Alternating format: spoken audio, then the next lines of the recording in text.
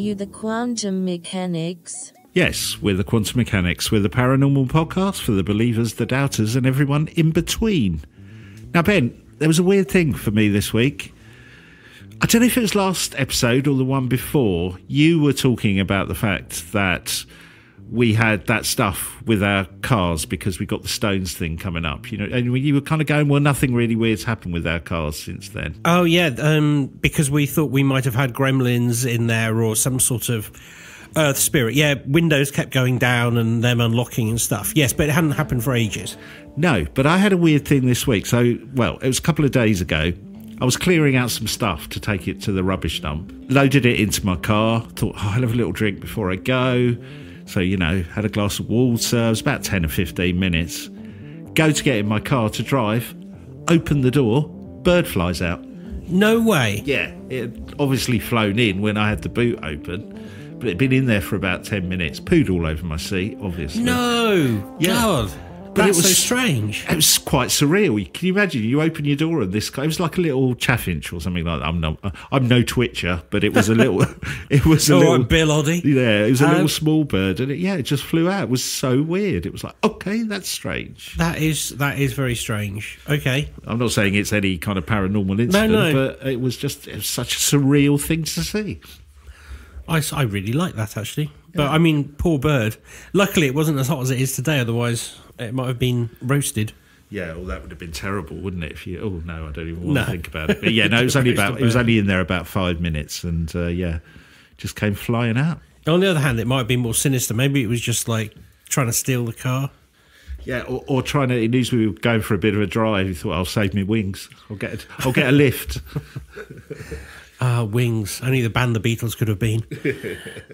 Excellent. Well, that is good. Well, so we are back on Stonewatch in a couple of weeks. Yeah. So we'll look out for weird things. I think I might bring a different car next time, one that isn't the same brand as yours, and see if it is just related to Spanish cars or not. Yes. See if it's a recall issue rather than a paranormal one. Yeah, exactly. Yes.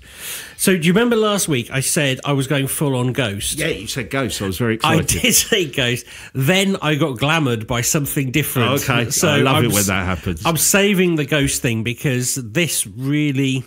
I sort of came across this case and I became so engrossed in it. I thought, well, let's do that this week and I'll come back to the ghosts. You've ghosted the ghosts. I have ghosted the ghosts, but this seemed particularly pertinent. Okay. So I'm going to be talking about the Stralsund incident, which is a very, very old and very curious UFO case. Right. But the first thing that really struck me about it, I found lots of different authors talking about it in different ways.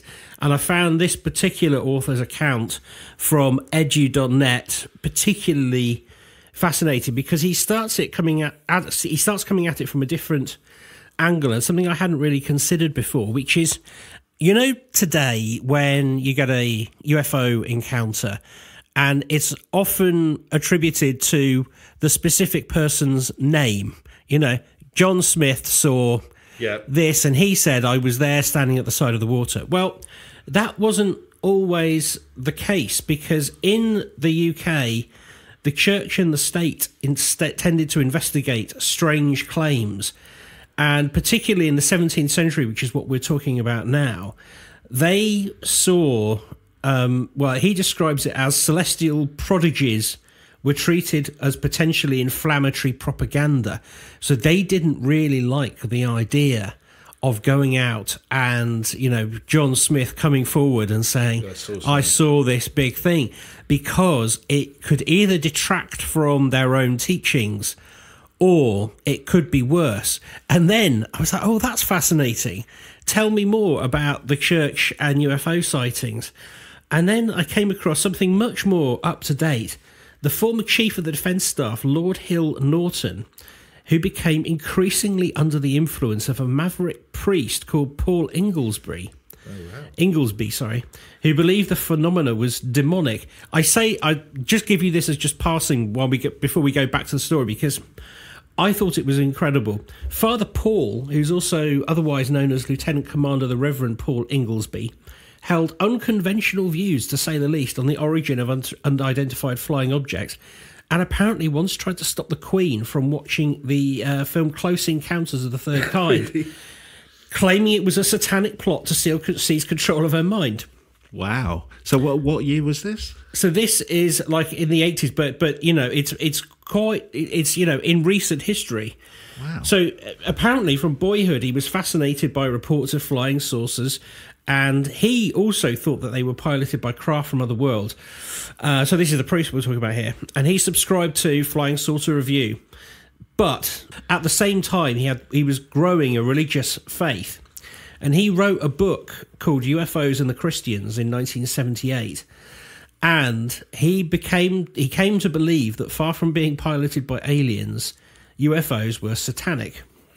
Right, so he starts off thinking, you know, the more traditional view, they're alien visitations. Yes. And then finds religion and then shifts his perspective and go, no, yeah, they're not alien craft at all. They're demonic beings. Well, that's right. So apparently he was in Malta and he fell ill and had...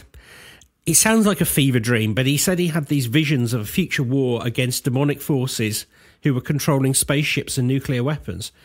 So, in the 60s, he wrote to the Admiral of the Fleet, Earl Mountbatten, and Air Chief Marshal Lord Dowding, both of which had publicly declared their belief in UFOs, and tried to tell them about his hypothesis. Inglesby was undeterred when Mountbatten, who had become Chief of the Defence Staff, demurred, writing to say that the Chief Scientific Advisor, Sir Solly Zuckerman, that's a good name, isn't it? Good name.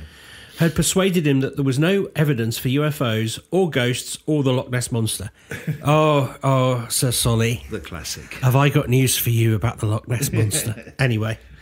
Nevertheless, Inglesby wrote to the Archbishop of Canterbury, Wow. warning that the Queen should not attend the premiere of Close Encounters of the Third Kind in 1977 at Leicester Square because he claimed, as I said, the film had a satanic theme involving mind control. So is he saying that Spielberg was in on it, or just, you know, just watching it? No, he's sort of coming at it from the point of view of describing these things allows the devil in, really. That's the basic premise. Because I guess his premise, because he would then think the traditional view of their alien visitations as almost a smokescreen, would he? I guess. Well, yes, I mean... He actually believed that they were literal demons. Right. No, literal demons in these craft, or some cases are the craft. It's very, you know, these things are sort of a floating point between whether it's the craft itself or the occupants, but he very much thought it was. E.T. must have blown his mind, mustn't he? That's the worst propaganda I've ever seen. Well, yes, he really didn't. He didn't like anything, but he did. Obviously, the boycott of Close Encounters failed. But he did have more success in the House of Lords, had a debate on UFOs in January 1979, and Inglesby persuaded Maurice Wood, the Bishop of Norwich, to declare that obsessive belief in UFOs obscured basic Christian truth. Now, what you have to know about that is why does that matter? Well, certain members of the clergy in this country, it's a very weird thing, they have an automatic right to be in the House of Lords. So he managed to influence...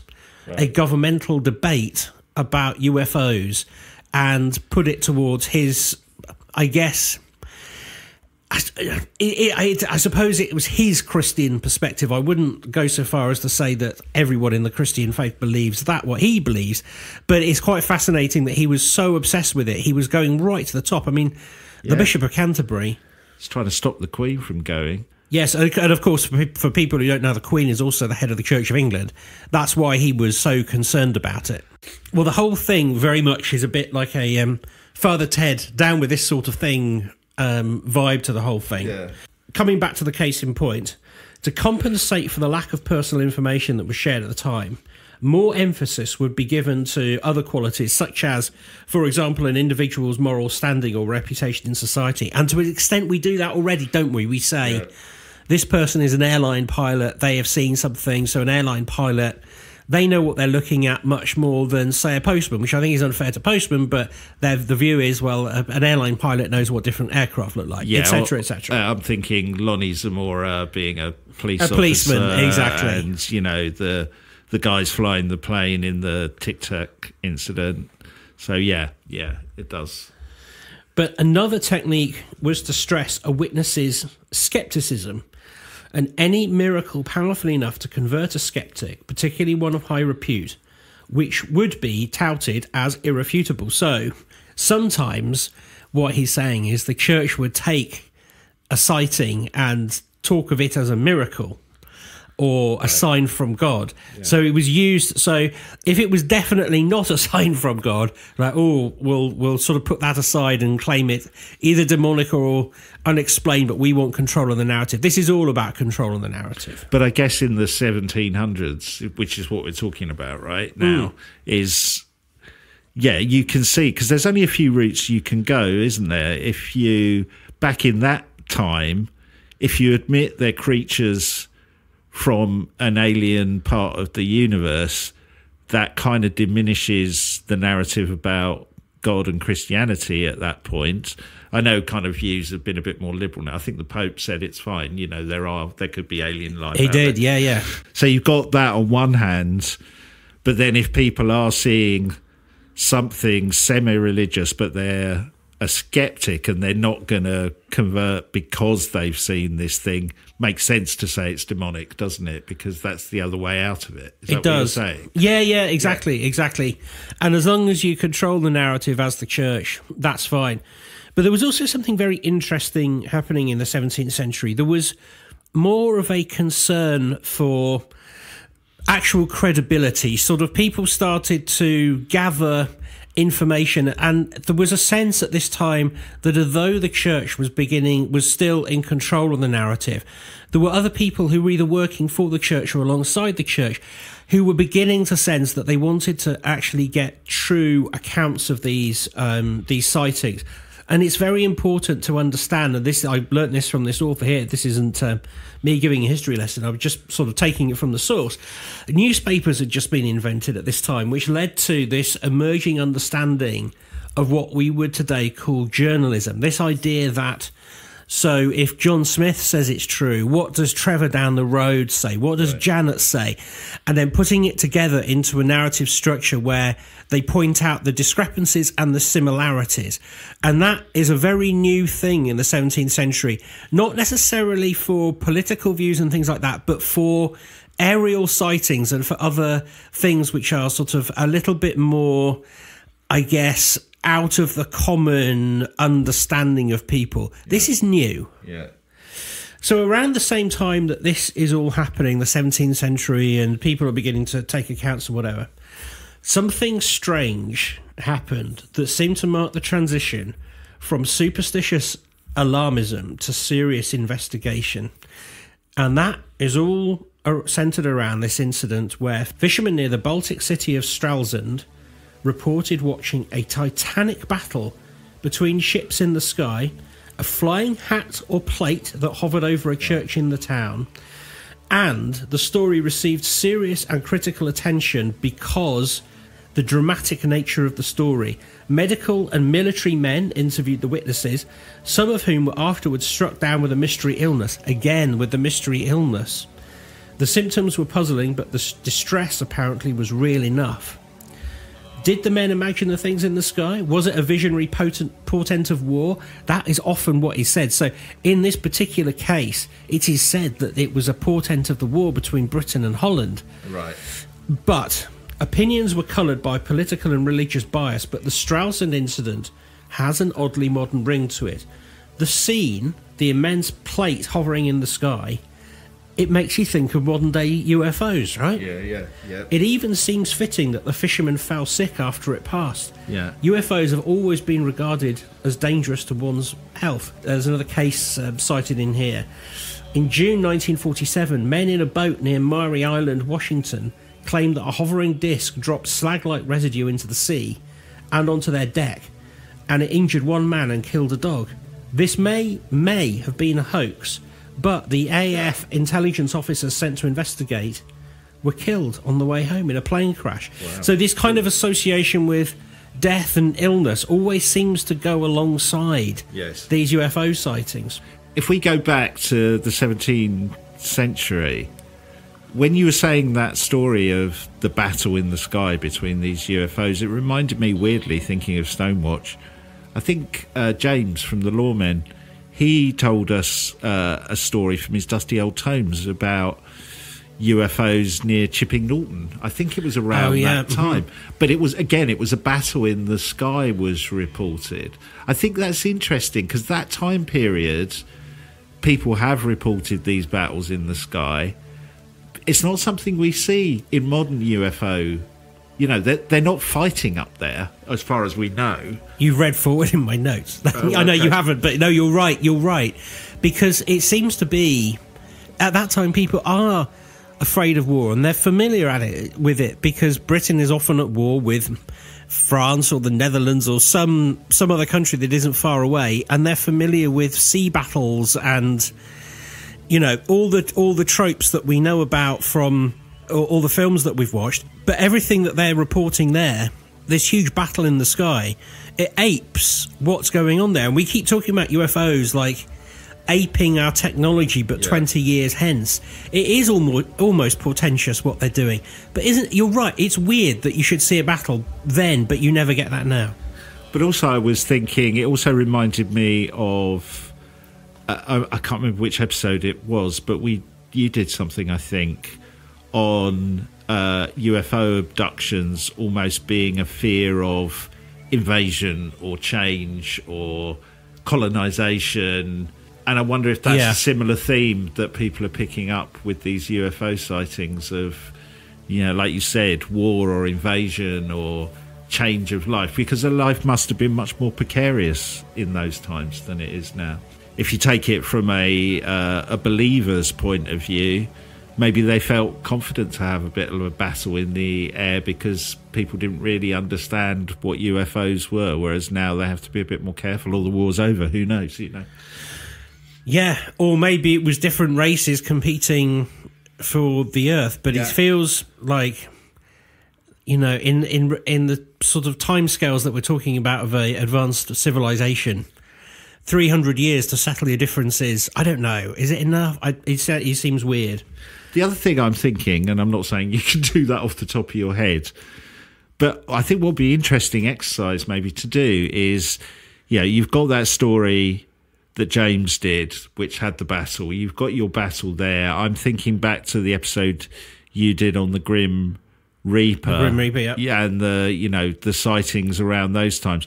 I'd love us, maybe it's a bit of research, almost to put a timeline together of these things of, oh, actually, in this period, there were lots of reports of kind of warring UFOs. It might kind of, the spread in terms of timing might not work out, but be an interesting exercise to see if there's a correlation between a lot of these stories, because the historical stories do seem different, and that's either because people are reporting them differently or can't interpret what they're seeing, or was there something going on? And later on, I'll come to a aerial battle, a very famous UFO aerial battle that actually preceded this particular case, and I'll draw the similarities. But you're absolutely right. A timeline would be interesting. I do think it's possible as well. Yeah. But what I wanted to just point out before we left the case of their illness is that this idea of mystery illnesses, nausea, hair loss, burns, it has become a major part of the UFO lore. Although, interestingly, again, sort of the 50s, 60s and 70s, not so much today. But this idea that perhaps it's radiation poisoning, you know, those people, and there's very many famous cases of people feeling incredibly sick, having hair loss, and it turns out that they've been exposed to radiation, which I think is very strange for a craft. It sort of implies that perhaps a craft uses some sort of nuclear power to come across the galaxy. We don't know. But anyway, according to this case, these sailors, they did become ill. Right. And as they saw these ships battling in the sky, they observed it amid a flock of birds and much smoke and fire.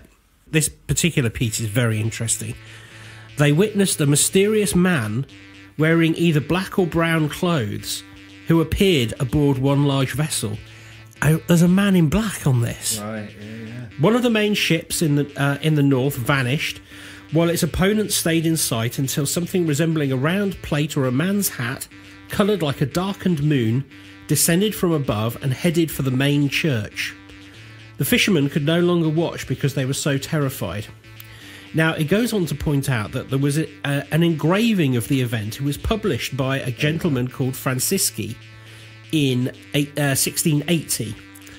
And it shows, next to ships and birds, an elliptical shape appearing through a hole in the clouds above the church spire. I guess there's images of that. We'll put that onto our Patreon site so you can have a look at it. So if you go to patreon.com/TQM pod, that would be really interesting. Yes. I like the idea of those, because sometimes, you see the kind of religious paintings that are often said to evoke UFOs. But what I like about that one, that's actually somebody doing an interpretation of an actual event that's been reported. That's amazing. That's right. And the fact that other people did record the event, so there's an account from 1665 in Leipzig, which was then retold in 1671. It actually gives enough for this author to give a little bit of an analysis, and that's why I got drawn into this case, an analysis on what might be happening because of the relative positions of what was drawn and where the churches are, because the church becomes an interesting and important point of reference for the stories. Francisci, who published that engraving, also collected a series of news reports about the event. So this is the importance of journalism coming through. Yeah. Although he admitted that they didn't agree in every detail, they did make interesting reading. The men said that they were out fishing at 2 o'clock on April the 8th, 1665, anchored in this place near Barhoft, when a large flock of birds appeared in the heavens. After moving in unison for a time, they formed a shape like a long passage in a house. It's an odd way to describe it, isn't it? Yeah. But this then turned into a warship that seemed to approach from the north, followed by countless other vessels. The birds did? Well, yes. Then another group of large ships came from the south, heading northeast. Fire and smoke ensued as the two main ships sent cannonballs whizzing at each other, terrifying the fishermen down below. The ship from the north then retreated, came back and headed south. Two other fleets appeared from the west and east with smaller ships. When the smoke cleared, the fishermen could make out the broken masts of the southern fleet and a man dressed in brown clothes, a hat beneath one arm and his left hand by his side, watching the crew working and running. This really sounds like an actual sea vessel, doesn't it? Yeah, so this is in the air. This is in the air, yeah. And it's got, that's what I was thinking. So it would have had what they're describing. It would have had masts and sails and firing cannonballs. That's so weird, isn't it? Yeah, it is weird. It is weird. And or I guess it could be, again, if you're going with it from a believer's point of view, could be almost a screen memory, or you can't, or they couldn't process. They couldn't find the language. Yeah, or they even visually they couldn't process what they were seeing. So, your brain just refocuses it in a way that you can understand, maybe. Wow. Well, interestingly, they also saw flags and another ship emerging from the west. And they described there were vessels everywhere, just as it would be a sea battle. At around 6 p.m, the northern fleet was gone, leaving the southern ships behind. And they described that after a little while, a flat, round form, like a plate, came straight out of the sky, shining before their eyes in colours like the darkening moon, motionless above the church, where it remained until evening. So it would be about an hour and a quarter until the sun went down. Frightened beyond words, the fishermen did not wait for the spectacle to end.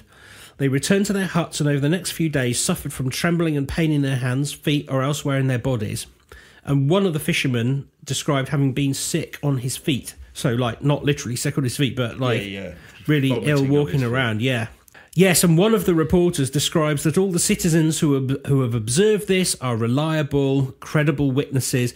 Indeed, one of them is a doctor, and he interrogated two of the fishermen. He described it, he said, "May God change this miracle for the best."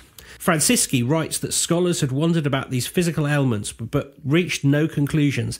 He adds that he also considered that into a flight of fancy himself, but since the oceans have been stained with so much blood now, it appears to be an omen to me. So basically what he's saying, he's beginning to now think that it is portentous of a war. When he talks about the staining of so much blood, he's talking about the battle that they've seen, and he's like, it's talking about a coming death. That's what he's thinking. I've got a slightly out there thought or idea. It's funny while you were talking about it. It's like because we've done this with the airships. We've done this now with vessels from. They've got masts. They've got sails. They're firing cannonballs, and you could try and rationalise that away. But I was thinking, I wonder if this ties in to a concept that we are living in a historical simulation. I hadn't thought about that. Because, almost like an Easter egg, the person who's either in the simulation or playing, you know what I mean? I don't know, I was thinking, a lot of games have those weird Easter eggs, don't they? I remember I used to have this old driving game and it was all rally cars, and then there was a little Easter egg where you could get a milk float. And this milk float was just like the fastest thing you'd ever seen. So you could win with a milk float. But it was still in the style of a car. It wasn't like a spaceship or whatever. So I know that I'm reaching here. But if you were in a historical simulation and you wanted some fun Easter egg, you could have a battle in the sky, but it would have ships of the time rather than something futuristic, because you want to... stylistically, it fits in with that period of the simulation. So it would make sense, wouldn't it? It would. And it would be, those fishermen unlocked it, as it were. Yeah. They pressed Control-Alt-Delete or whatever it was, yeah. Yeah. It must have rocked them to their very soul. Well, that's put me in my place. Fish pads. There could be more coming. Oh, God. So that account that I said was published in 1665 absolutely agrees with all of this. In there, it talks about how out of the middle of the sky came this round, flat form, colours like the moon, etc., and it seemed to stand directly above St Nicholas's Church and stayed there until the evening. Again, this 7:15 time. That's interesting, though, isn't it? The others kind of blows a hole in my theory in a way, because the others were ships of the time. But like you said, that description of a hat, or it's like a flying saucer, almost a traditional flying saucer, that wouldn't fit with that idea of framing it in something that you would see from that time. Unless the flying saucer is projecting these images. Yeah. Or, controlling the brains of the people watching it. And again, it's making me think, we're making loads of connections here. The episode that you did about almost UFOs and aliens, the lizard people feeding off human emotions. Oh, the lizard people. That'd be a good way of doing it, wouldn't it? You project something into the sky that's going to freak everybody out and then collect the emotion. That is true. Yes, that is possibly what we could do. Although you would have thought that just doing it for a couple of fishermen, you could have had a bigger meal if you'd done it for like a bigger crowd. Yeah, like a town. Mm.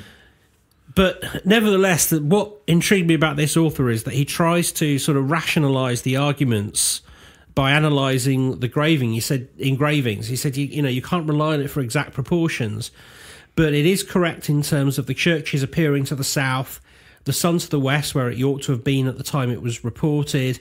The object appears a little while after 6 p.m, which is an hour and 15 before sunset. And intriguingly, on the engraving, the sun is about 7 degrees from the horizon at the west, which is actually accurate. Right. And the engraving shows the object over the church a little lower than the sun and about 8 times as far above the horizon as the angular height of the church.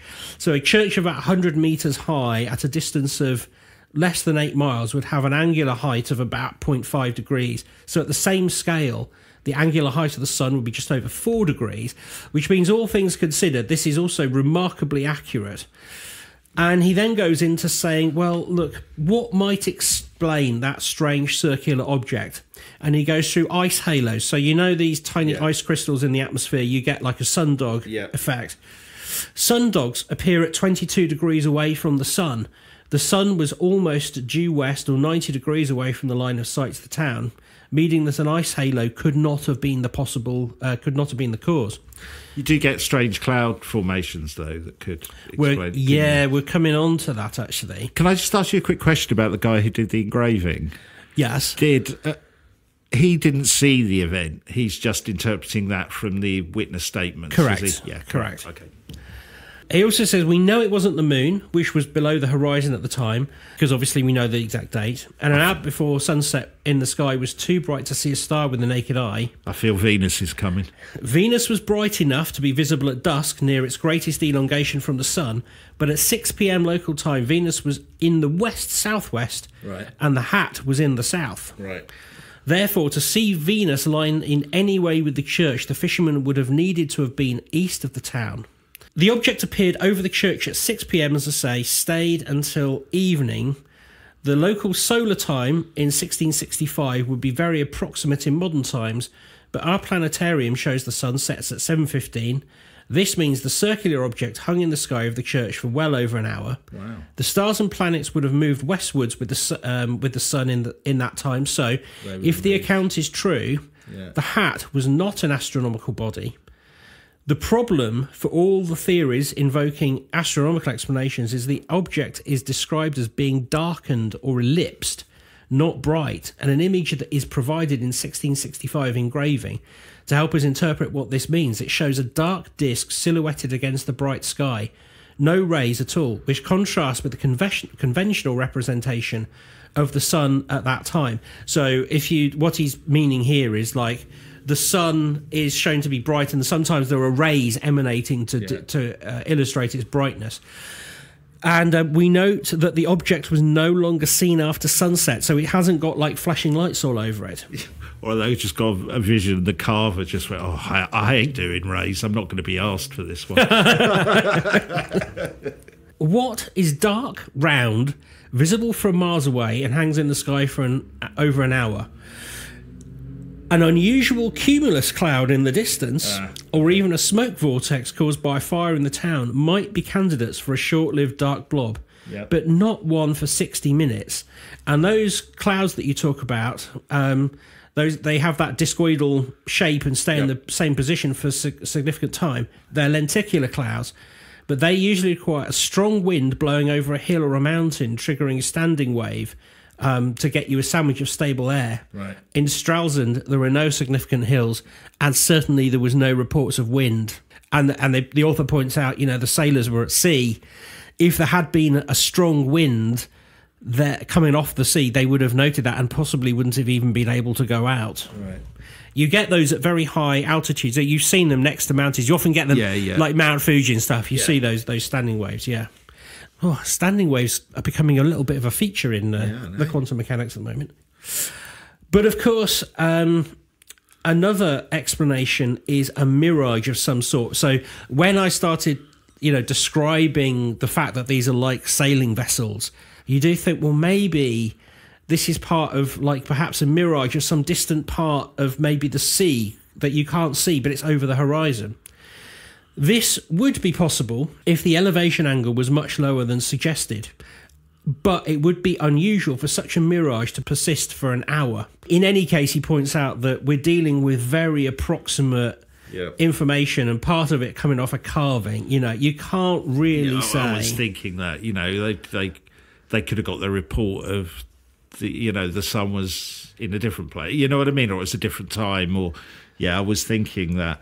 I also wondered if they'd ruled out any kind of hallucinogenic ingestion from the fishermen. I know that doesn't explain the church sighting. That doesn't actually come up. I mean, the last thing that he rules out is a murmuration of starlings, although it is interesting that birds come up and they sort of form the first ship in the description.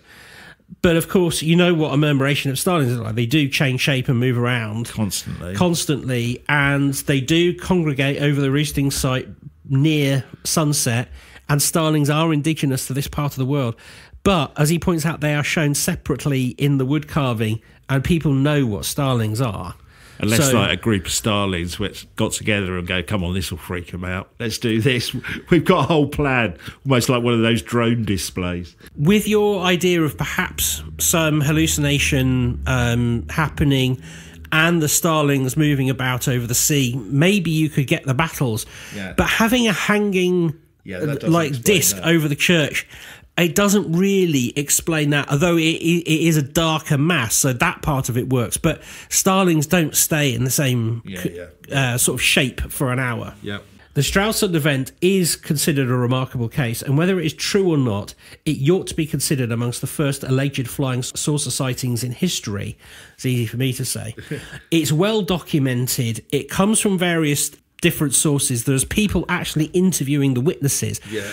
And it has like one very particular mystery element to it beyond the crazy flying ships. But there's one that predates it. And we know what that is, right?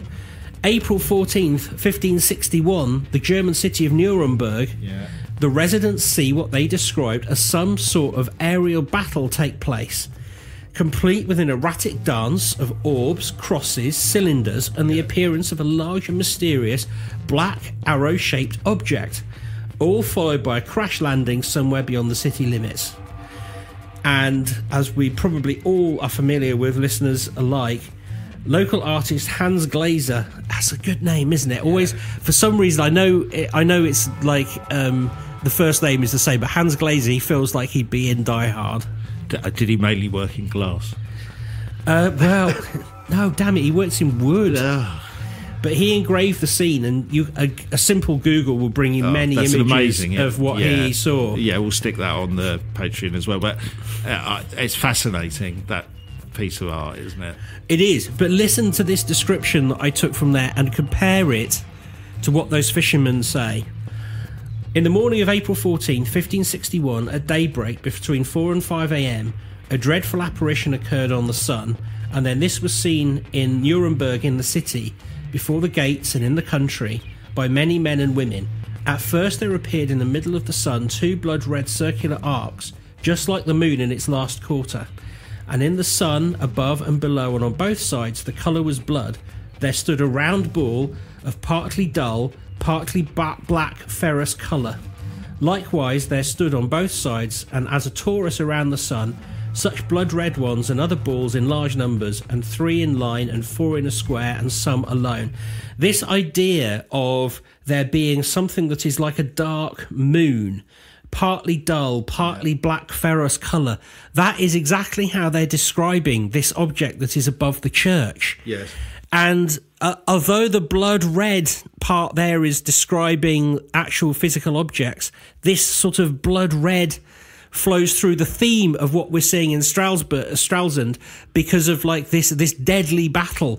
There's this kind of this idea of blood, and I know they're using that word to sort of make our emotions tingle and make it sort of seem more passionate thing. But this is another battle. But the thing that is different is they're not seeing literal sailing ships with masts and flags. Yeah. They're seeing these weird cross-shaped things and whatever. But it's another battle in the sky. It's fascinating, that, isn't it? If we go from my simulation Easter egg, probably everybody complained it was too out there, this one. We need to make it a bit more, of the time. Yeah, absolutely. Their version of social media, whoever's playing this simulation, went, no, you jumped the shark there. Make them look like sailing ships. But that one is particularly... It's fascinating, particularly as this one has a crash in it, and of course, no one ever recovers the crash. Yeah. But like you said, I finished my sort of research notes by saying we don't see aerial battles today. What we do see is military versus a UFO. Yes. And the Penteric incident, particularly, I was thinking of, which is quite a recent one, where an AWACS plane is witnessed tracking a pyramid UFO. So what we now see is earthly military and supposed UFOs either in battle or tracking each other or following each other or having an interaction of some variety. And it's making me think no longer hovering above churches, but hovering above Military bases, or yes. nuclear facilities. Interesting, that, isn't it? I guess you can read that a number of ways, but I do think it's interesting that, again, this is why I think this timeline might be really interesting of James's account in Shipping Norton, the Nuremberg one, this one you're doing today, just getting an idea of timelines and the Grim Reaper stories of, what's going on there. And it would be interesting to track when that shifted to military, and you could make a number of hypotheses of why that is, from a kind of believers, a doubters, and in between for all of that, couldn't you? Yeah, totally. But it's those themes that I think are really interesting. Even if it's just a psychological phenomenon, it's like, what was driving those themes? Full battles, like you said, to now it's like individual encounters with military generally. I know the Tic Tac was a bit different to that, but, or nuclear bases versus churches, really interesting. I quite agree. And just to sort of put a full stop in it, because we started off talking about the church, a similar but different but very similar case that's very famous, Miracle of the Sun, 13th of October 1917, witnessed by the Pope, described as being the result of a prophecy that the Virgin Mary would appear and perform miracles on that date. Witnessed by many. It's basically, you know this one where the sun appears to move around the sky, and it's witnessed over several hours. It's like there aren't battles in the sky, but there is something very mysterious. There's a big object moving around which is interpreted as the sun and considered a miracle. This is a case of much later than the Stralsund incident. This is the church taking control of this particular narrative. I think a very interesting sort of how that happens in just 110 years ago ish. Yeah. But yeah, I just like that mass sightings thing. As you know, it fascinates us, and it hadn't really occurred to me that the reason why we didn't get sort of individual accounts. So you notice there when we're talking about the Stralsund case that I suppose we do know the names of the fishermen, but they're not forefront. We just know they're fishermen. And what we do know is Francisci and the other people who collected the stories together, and the notion that they were interviewed by a doctor. And so there's this idea that, oh yes, it must be credible because of these people, but we don't actually sort of go, and it was John Smith and he's 32 and he was out fishing for his family. We don't get any of that. Oh, that's as much to do, like you said, with the early doors of journalism, isn't it? It's convention, isn't it? Like I still don't understand that convention of John Lee, 65 brackets. Why? Do you know what I mean? I don't understand why you. Yeah, I mean, sometimes it's relevant, but sometimes it's really not. You know what I mean? Housewife Barbara, 32. Yeah. But I think what really, amazed are two things that I'm going to take away from this episode is, those themes of the time or pre-modern day UFO sightings being different to the themes we get today. Like, why? I'm really interested in that. And the other thing is just that battle in the sky. It's playing out in my head. If something like that happened, what an amazing thing to see. What a visually intriguing thing that is to just, even in my mind as I'm playing it out, it just, wow.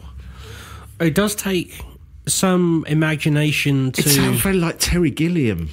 It is very Terry Gilliam, yes, you're right. Yeah, almost Baron Munchausen-esque. It is. I mean, one of the things, if it wasn't for this dark disc there, you could look at other explanations. Like, I think it really stuck with me, your story about the German sailor in the U-boat who makes up a story about a sea monster to cover up the fact that he's put a heater in his deck and ruin the ship.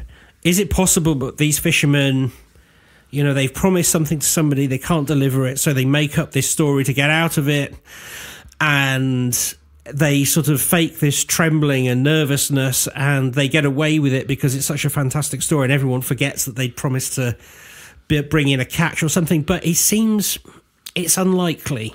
I mean, I think from a skeptic point of view, Yeah, obviously, as we always say, unless it's made up. But from a skeptic point of view, I'm going with they ate something. You know what I mean? They had some dodgy shellfish, you know, who let Klaus pick the mushrooms this week. You know what I mean? And almost pareidolia going on in the sky gets turned into this weird trip. And if it's something they've ingested and not even realised, you would believe it, wouldn't you? You wouldn't go, I've taken something hallucinogenic. You'd just go, what the hell you wouldn't even there? know. Yeah.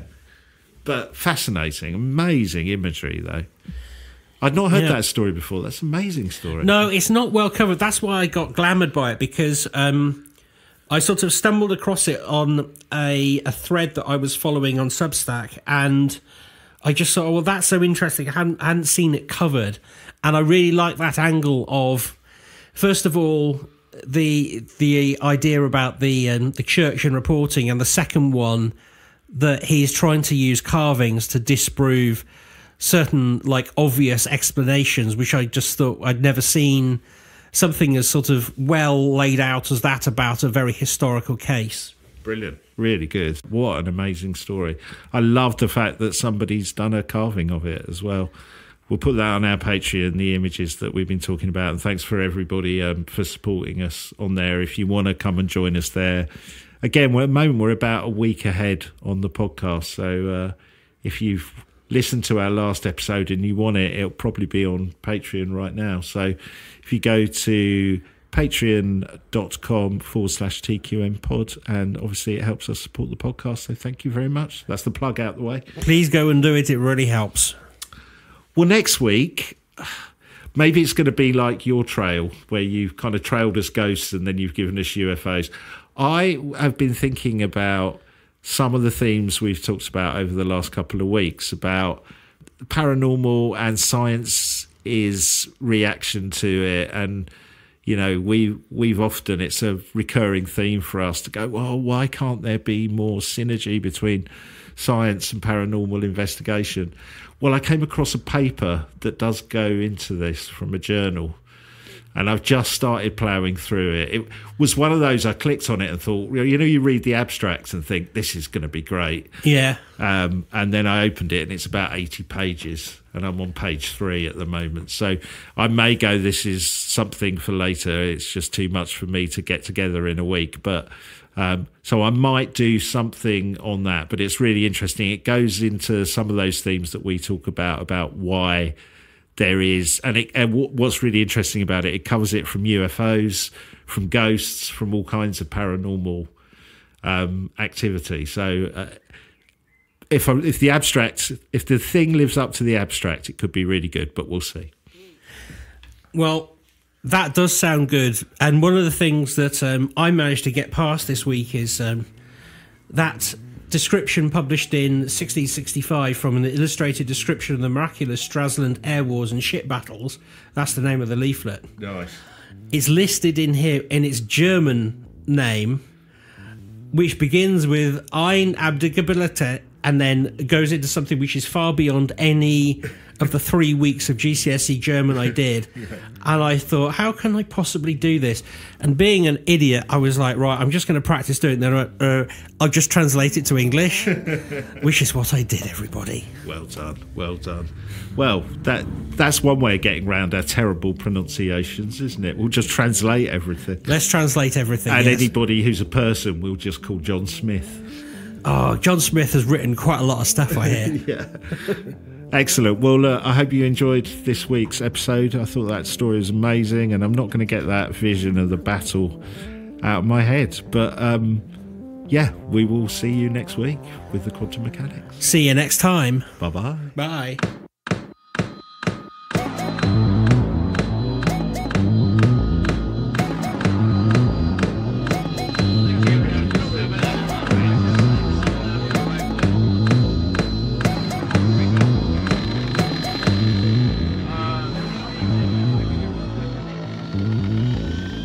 Are you the quantum mechanics?